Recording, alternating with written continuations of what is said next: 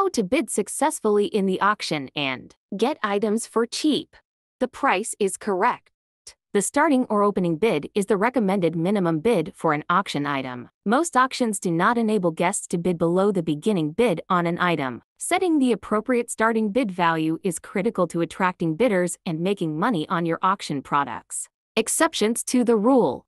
Not all auction items are created equally. There are notable exceptions to the concept of opening offers at 40% of fair market value. Auction items you purchased.